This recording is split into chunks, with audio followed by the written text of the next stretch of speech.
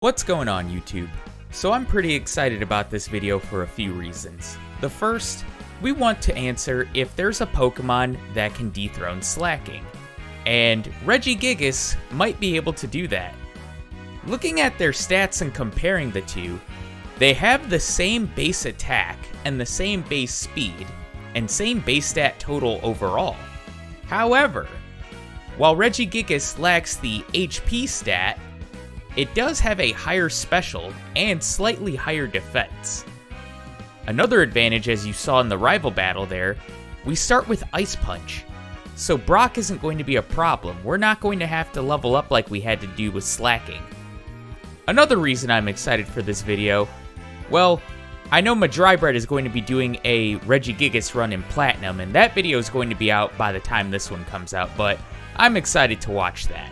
I should talk about a huge advantage Slaking held over Regigigas, and that's the fact it could learn Amnesia. I looked at Regigigas' learn set, TMs and TRs from Generation 4 onwards. It does not learn Amnesia, so we're going to have to be doing this run without a badge boosting move. Luckily, we won't need any type of badge boosting move for Brock. As I mentioned before, we start with Ice Punch, so I come in on minimum battles. It's 2 Ice Punches to take down the Geodude who just goes for Defense Curl. We level up going into Onix, who does outspeed and goes for Bide, but we get a critical hit to one-shot it. And Regigigas had a pretty fast Brock split. I don't remember the exact time, but it was barely over 5 minutes in-game time, maybe 6. And with Brock out of the way, we can fast forward to Mount Moon, where we take the Superior Fossil in the Dome Fossil. I need to do a run with Kabutops and Amistar one of these days. There's a lot of Gen 1 Pokemon I want to get to. Anyway, we can get our timestamp after this Zubat encounter. Annoying bats. And Regigigas has a time of 20 minutes. Anyway, it's Rival 2 or Misty. I decide to battle Rival 2 for the extra levels, which I think will help with Misty when the time comes, even though we do have Thunder Punch on our moveset. Pidgeotto is the lead. It does outspeed with Sand Attack. Thankfully, Thunder Punch hits. It doesn't knock it out. It just goes for Tackle the next turn, and we take it out the next turn. We level up going into Abra, who can't attack us. Dizzy Punch one-shots it. Rattata is next. It goes for Quick Attack. Doesn't do a lot. Dizzy Punch also one-shots it. Charmander in the Sanqui tool has Dragon Rage. Dizzy Punch can't knock it out. Thankfully, it goes for Growl and not Dragon Rage, and we knock it out. And now we can go through Nugget Bridge where we can get those extra levels. I'm still going to keep it at minimum battles here. And I know in these Sanqui runs, I like to talk about the 5th trainer on Nugget Bridge because Mankey has Karate Chop, which is a fighting move in this game, which Regigigas is weak to. But thankfully, he posed no problems this time. We can go ahead and pick it up against Misty, which she's going to be no problem. Staryu, we go for Thunder Punch, we one-shot it. Starmie, it does outspeed, but it's just 2 Thunder Punches to take it out. Regigigas is cruising, with no signs of it slowing down anytime soon. Speaking of cruise, let's board the cruise ship, the SS Anne, which I skip Body Slam because Regigigas can't learn it. Yeah, I was a little disappointed to see that. I saved outside of the SS Anne, battled the youngster, can't learn it. So we're gonna battle Rival 3 without it. Pidgeotto's the lead, Ice Punch one-shots it. Next up is Raticate, I go for Dizzy Punch, it's also a one-shot, don't think the crit mattered. Kadabra, we do outspeed it, Dizzy Punch one-shots it. We level up going into Charmeleon, and it's Dizzy Punch and another one-shot. So a clean sweep of Rival 3. And I guess I'm thankful that we do have a stab move in Dizzy Punch on our learn set, even though it's not the strongest. Anyway, we can go ahead and say bye-bye to the SS Anne and hello to Lieutenant Surge. Which, something I want to point out, we were under 45 minutes in-game time before battling Surge. Voltorb does outspeed, it hits us with Tackle, and Dizzy Punch one-shots it. Pikachu's next, we outspeed, Dizzy Punch one-shots it as well. Last is Raichu. X-Speed, I go for Ice Punch. I should have just went for Dizzy Punch, I still go for Ice Punch, and I get a lucky freeze, and we can finish off Raichu. That's 3 badges down, and we get TM24 Thunderbolt, which Regigigas can learn, and is going to be an immediate upgrade over Thunder Punch. Nothing in Rock Tunnel poses a threat, so let's pick it up outside of Rock Tunnel, where we have a post-Rock Tunnel timestamp of 55 minutes. Regigigas has reached the mid-game in less than an hour of in-game time. That is amazing. We're going to head to Celadon to do some shopping, buy some vitamins, and sell off some items that we have no need for. But we're also going to be upgrading our moveset. Although Regigigas cannot learn Ice Beam, it can learn both Rock Slide and Tri-Attack. Tri-Attack's going to be going on our moveset right away as an upgrade over Dizzy Punch. But we're going to be saving Rock Slide for a bit later. Anyway, I'm going to take on Erica before I go to the game corner, and we're at an hour in-game time. Just amazing. To the battle though, she leads with Victory Bell. I decide to go for Tri-Attack because I think it'll do more than Ice Punch, does over half, it hits me with Vine Whip, and another Tri-Attack knocks it out. We level up going into Tangela, I go for Ice Punch, it's a one-shot, I don't know if the crit mattered, but Vileplume is last, and Tri-Attack does over half, it goes for Mega Drain, and another Tri-Attack finishes it off. With Erica out of the way, let's finish up business in Celadon. We went and grabbed Fly. We can go ahead and take on Giovanni at the game corner. And with a move like Ice Punch on our moveset, he's going to pose no problem at all. We one-shot the Onix with one Ice Punch. We one-shot the Rhyhorn with one Ice Punch. And Kangaskhan I switched to Tri-Attack. It's a 2-hit KO. But, pretty easy battle. And with the Sylph Scope in hand, we can battle Rival 4. And I'm going to spare the narration of this battle. Between Thunderbolt, Tri-Attack, and Ice Punch, all of his Pokemon are one-hit KOs. But we need to talk about something. And that something is, where do we go next after Pokemon Tower? Yes, we are a Regigigas with off-the-chart stats, but we're also under-leveled. And the levels really spike from here. Just going off of mandatory trainers, we could battle Koga, whose ace is a level 43 Weezing, and Self-Destruct could one-shot us. There's also Rival Fivel, whose party is overall well-leveled and balanced. And I mean, there's Sabrina, who we can't battle until after Sylph, and Blaine, who we can't battle until we beat Koga. In the end, I decided to try my luck with Saffron and Silphco.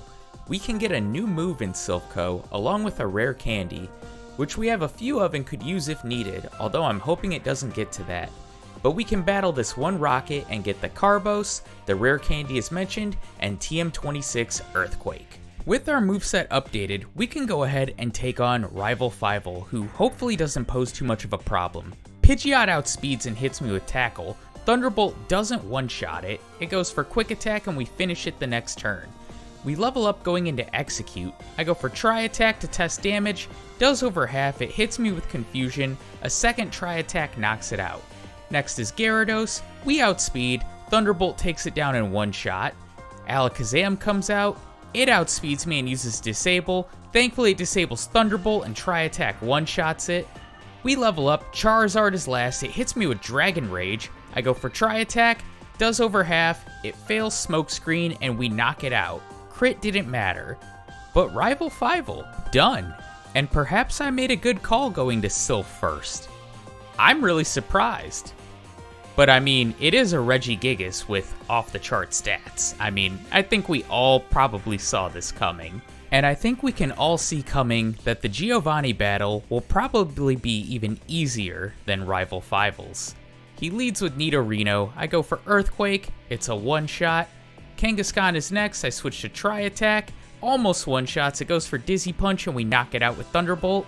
Rhyhorn is a one-shot with Ice Punch, and Nidoqueen goes down to one Earthquake. So yeah, it was a pretty easy battle. And now we can go ahead and finish up our business in Saffron by taking on Sabrina. And we're making great time, 1 hour 32 minutes, about to get our 5th badge.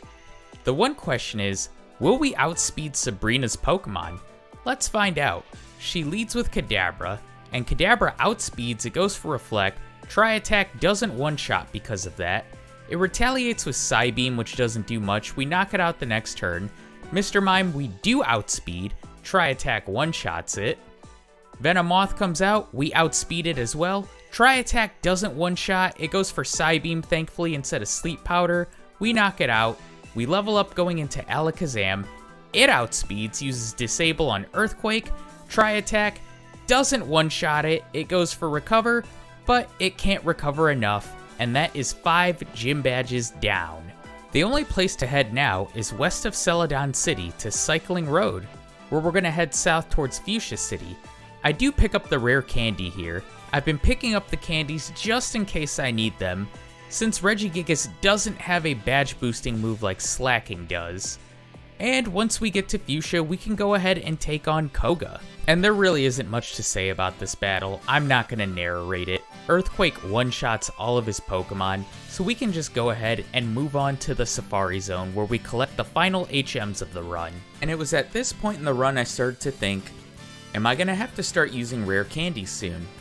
In terms of mandatory trainers, we have Blaine, the 2 trainers to get to Giovanni, Giovanni himself, Rival 6, and the League. We can just pick it up in Pokemon Mansion though, where I skip picking up Blizzard because Regigigas can't learn it. This one kinda stung. When it comes to facing Blaine though, we're making great time, 1 hour 49 minutes. As far as the battle against Blaine, there really isn't much to say. Earthquake one-shots all of his Pokemon. We do get lucky crits against Rapidash and Arcanine, but there isn't much to talk about. We're gonna go ahead and pick it up in Viridian Gym. And Regigigas is making phenomenal time, under 2 hours before battling the final Giovanni. Let's just get into it. He leads with Rhyhorn. I'm gonna go for Ice Punch, it's a one-shot. We level up, Dugtrio outspeeds, he uses a Guard Spec while underground. Dig doesn't do much and Ice Punch knocks it out. And from here, Earthquake one-shots Nidoqueen, Earthquake will one-shot Nidoking, and against Rhydon I decide to go for Ice Punch, and it one-shots. And that's all 8 gym badges down. But next we have Rival 6, who outlevels us by quite a bit. And I was really thinking, if I lose to Rival 6 a few times, it's probably rare candy time. Well, let's just see how this first battle goes. He leads with Pidgeot. We do outspeed. Thunderbolt, one-shots. Okay, that's good. Rhyhorn is next. Of course, we're gonna one-shot it with Ice Punch, so that's 2 down. Next comes Execute. I go for Tri-Attack. Does about half. It puts me to sleep, but I wake up right away. Confusion doesn't do much, and another Tri-Attack knocks it out. Gyarados is next. We outspeed. Thunderbolt will one-shot it. Out comes Alakazam after we level. It outspeeds and goes for Reflect. Tri-Attack critical hits though, so Reflect didn't matter. Charizard outspeeds, goes for Dragon Rage. I go for Tri-Attack, does less than half. It hits me with Flamethrower. I go for Thunderbolt, which does finish it off. So Rival 6, first try victory. And next we have the League, and you know we gotta talk about it. Lorelei is not going to be a problem at all. Bruno, on the other hand, could be. I could see our first reset coming at Bruno. Agatha, I don't think will be a problem. Lance, won't be a problem. The champion, maybe Exeggutor and Alakazam could give us trouble, but really that's it. And I think the League is truly the point where we're going to have to start considering using rare candies. Of course we're not going to pop all of them and take the challenge out of it, but we might have to use a few. Which is why I also decided to pick up the rare candy in Victory Road, which funny enough, I have max repels on, but our level is so low we're still running into wild Pokemon like Onix, Graveler, Machoke. We have finally arrived to the League with a pre-league timestamp of 2 hours, 9 minutes. And I should also note that there were some optional battles that I took in Victory Road.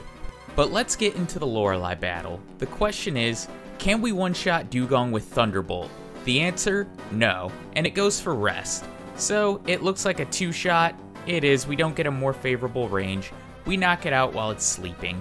Cloyster's next. I go for Thunderbolt, it's a 1-shot. Next is Slowbro. I go for Tri-Attack to test damage. Does maybe a quarter. It hits me with Water Pulse. I go for Thunderbolt to finish it off. We level up going into Jinx. I go for Tri-Attack because it has very frail defense. We one-shot it. Last is Lapras. I go for Thunderbolt. We get a crit and it hangs on with a Sliver. Water Pulse doesn't do much and we knock it out the next turn. So Lorelei, pretty simple, pretty easy. But now we have Bruno, and really the Pokemon that worries me the most is Machamp.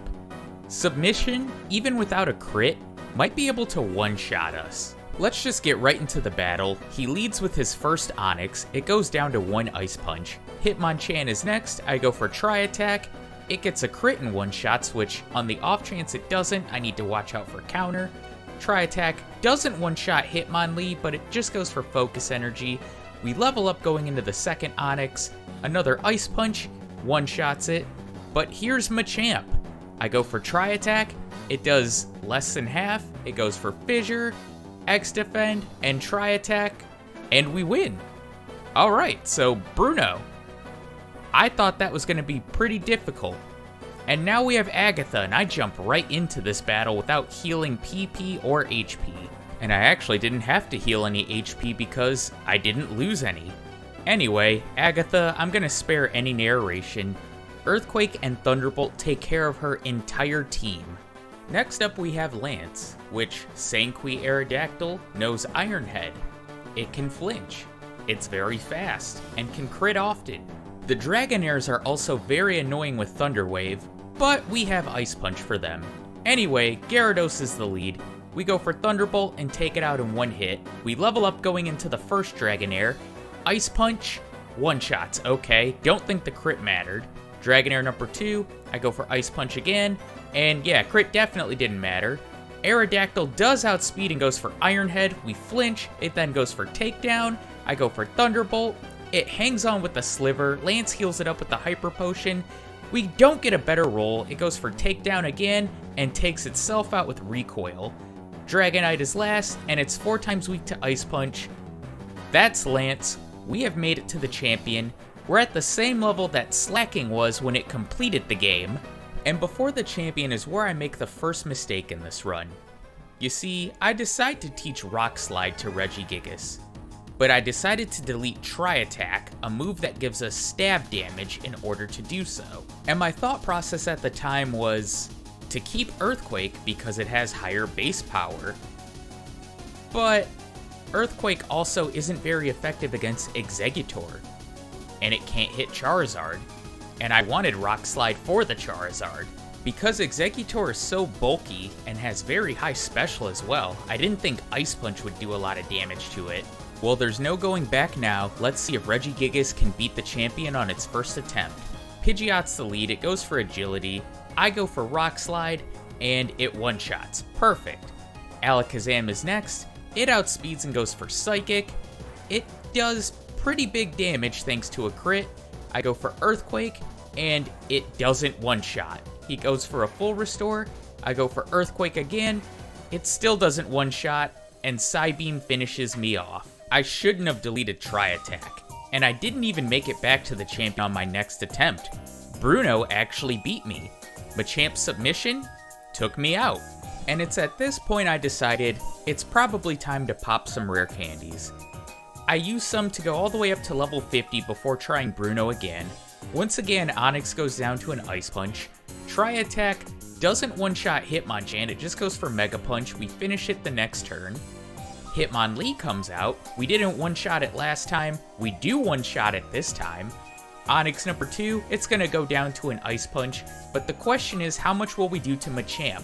Tri-Attack does over half. Okay, it goes for Fissure, and we finish it off. And Agatha, just like last time, I'm not going to narrate this battle, although it is a bit closer because her Pokemon actually do some damage to us. It's still a one-shot fest with Earthquake and Thunderbolt. And I'm going to do the same with Lance. We've seen this battle before. Thunderbolt and Ice Punch are more than enough to take down all of his Pokemon. The only difference, Aerodactyl goes for Crunch instead of Iron Head, so it doesn't do too much damage to us. And we're back to the champion. So I've learned my lesson from the first go-around against the champion. I'm still going to teach Rock Slide, but I'm going to delete Earthquake instead. Earthquake has run its course, it's not going to be useful anymore. We have other moves on our moveset to take care of the champion's Pokemon. We need Tri-Attack for that stab damage. Can we beat the champion on our second attempt? Well, against Pidgeot, I go for Rock Slide right away. It one-shots it. Out comes Alakazam. It still outspeeds us, goes for Psychic. Thankfully, it doesn't crit. I go for Tri-Attack, and we get a critical hit, one-shotting it. Out comes Rhydon. I go for Ice Punch, and it's a one-shot. good. Out comes Exeggutor. This thing's trolly. I go for Tri-Attack. It does almost half. It puts me to sleep with Hypnosis. I'm asleep. It goes for Seed Bomb.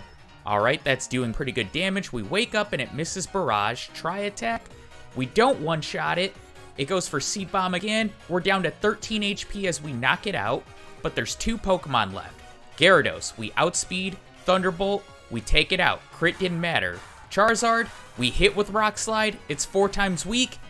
And the champion is defeated. And the Regis are complete. Until I learn how to code my own ROMs and can put Regidrago and Regieleki into red and blue. I think it goes without saying that Regigigas did in fact beat Slaking's time, but by how much? It finishes the game at level 54 with a final in-game time of 2 hours and 20 minutes. By far, the best time on the channel, and it makes me wonder, what will I get with Mewtwo when I eventually do that run? Or the legendary birds for that matter. Anyway, I just want to say thank you for the continued support on the channel. We've got over 1,400 subs now, and that really means a lot to me.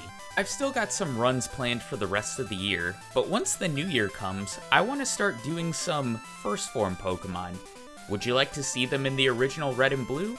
Or maybe Fire Red and Leaf Green? Maybe Pokemon Yellow? Let me know in the comments. Anyway, we're gonna go back to a regular Gen 1 run in the next video. Of course, I'm gonna use the Gen 2 color palette in it, but let me know what you think of it. And I think this Pokemon will surprise a lot of you. I'm gonna get started on that video right now, but enjoy some bonus content. Alright, I'm trying something new, as a suggestion from the comments. Damn it, we got an encounter. Some live commentary as I play this. I have repels on, but we're so low level still. Alright, I'm gonna save state here in front of Mewtwo. Live commentary Mewtwo battle. Can Regigigas take it out? Psychic. Oh, critical hit, one shot. Alright, Regigigas, you can do this. I hit the wrong move. Went for recover. Tri-Attack, that's doing a quarter. Wow. Barrier, okay. Wow. This might be a little tough. Paralyzed? Damn. Yeah, okay. 2-0 Mewtwo. We're just so low level that, you know, Mewtwo outspeeds. Its special is massive.